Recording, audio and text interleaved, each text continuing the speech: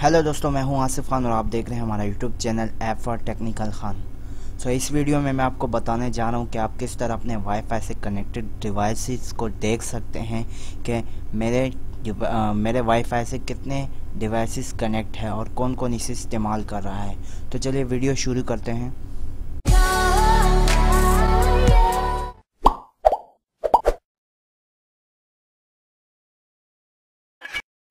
तो जी दोस्तों, सबसे पहले अपना ब्राउज़र ओपन करें, जो भी आप यूज़ करते हो, तो वहाँ टाइप करें टीपी लिंक लॉगिन। टाइप करें टीपी लिंक लॉगिन।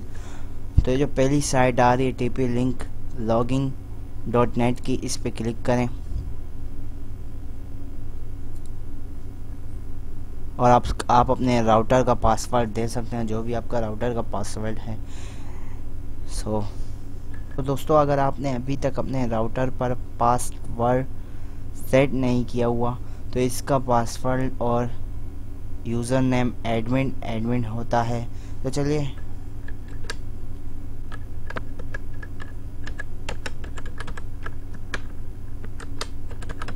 तो दोस्तों, ये देखिए, ये टीपी लिंक लॉगिन जो कि ओपन हो चुका है राउटर।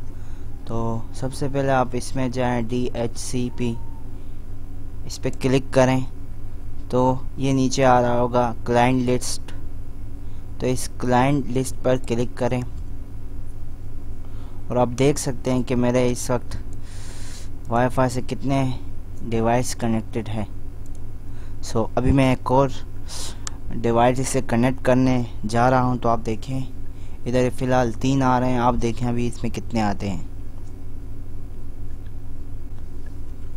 तो दोस्तों, मैंने एक और डिवाइस इससे कनेक्ट किए, तो देखते हैं क्या वो शो करती है। तो इसे रिफ़्रेश कर लेते हैं। तो ये देखें दोस्तों, पहले 3 थे और अब ये 4 हो चुके हैं। 3 एंड्रॉयड मोबाइल से और एक पीसी है। तो दोस्तों, आप इस तरह अपने क्लाइंट लिस्ट को देख सकते हैं कि आपके वाईफाई से कौन कौन कनेक्टेड है। अगर आपको ये वीडियो पसंद आई तो इसे लाइक करें और हमारे चैनल को सब्सक्राइब करें। और अगर इस वीडियो में आपको कोई बात समझ नहीं आई तो नीचे कमेंट्स बॉक्स में आप अपना कमेंट्स कर सकते हैं। तो हमारे चैनल को देखने का बहुत बहुत शुक्रिया एंड हमारे चैनल को सब्सक्राइब करने का भी बहुत बहुत शुक्रिया। तो दोस्तों, मिलते हैं अगली वीडियो में। अल्लाह हाफिज़।